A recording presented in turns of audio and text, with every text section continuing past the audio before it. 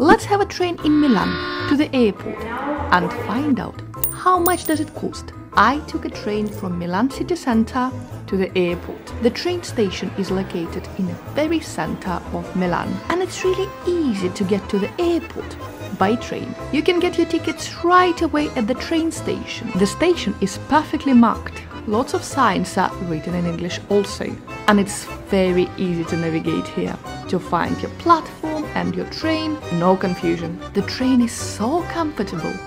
It even has the Wi-Fi. Feel free to walk on your way to the airport. The journey takes about an hour to Malpensa airport, and the price of this trip is 13 euros. Best way to travel to Malpensa airport from central Milan. What do you think, guys? How do you usually travel to the airport in Milan? Love you. Subscribe for more.